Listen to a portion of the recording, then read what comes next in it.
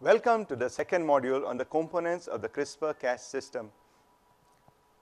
The components of the system which have been utilized for genetic engineering and genome editing are the enzyme Cas9, the tracer RNA, the crRNA, and the protospacer adjacent motif. The enzyme Cas9 consists of three active sites.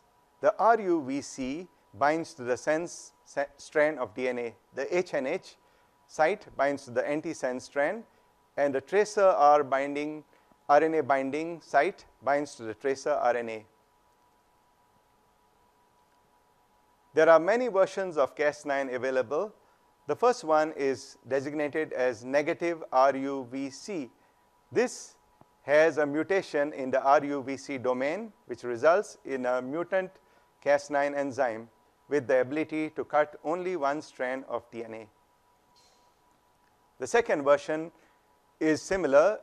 However, it has a mutation at the HNH domain. This enzyme can only cleave one strand of the DNA molecule. Finally, the third version is dead Cas9 or dCas9.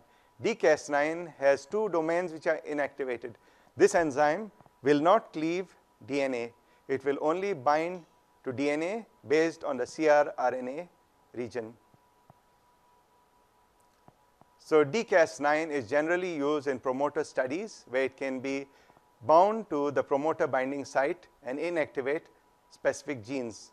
It's a useful tool in functional genomics.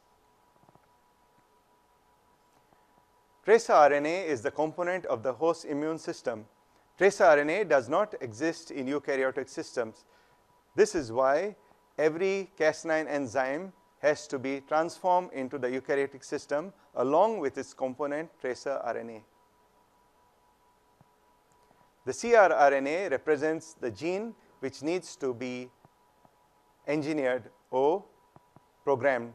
In this case of the crRNA, you may note that in the blue oval, one component needs to bind to the tracer RNA. The second component, as indicated in the yellow oval, is the region which binds to the specific section of the genome which needs to be edited.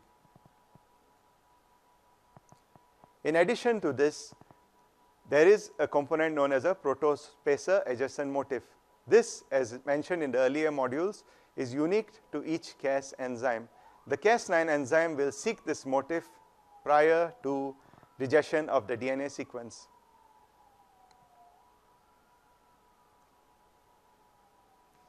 PAM sequences are unique to Cas9 enzyme. In the next slide, you will see the list of PAM sequences and their corresponding enzymes isolated from different bacteria.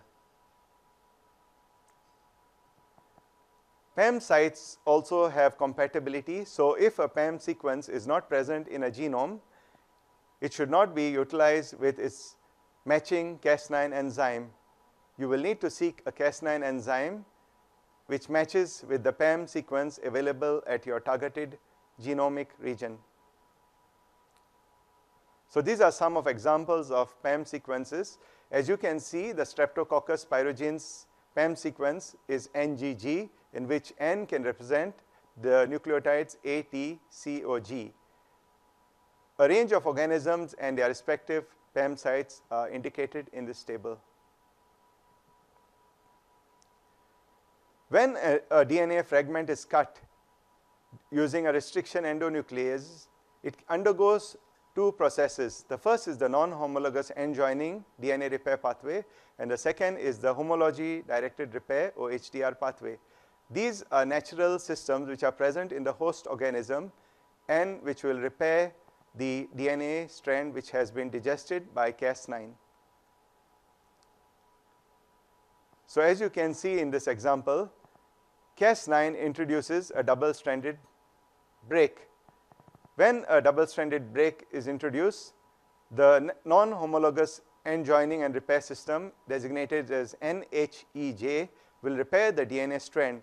However, it creates an insertion deletion site, commonly known as indel.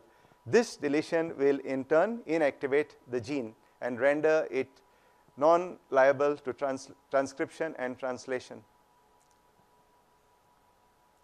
In homology directed repair, a DNA fragment can be introduced by taking care that you insert it in the site which has been cleaved by the Cas9 enzyme.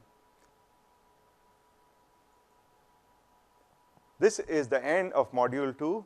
Please complete your assignment at the end of this module. Thank you for watching.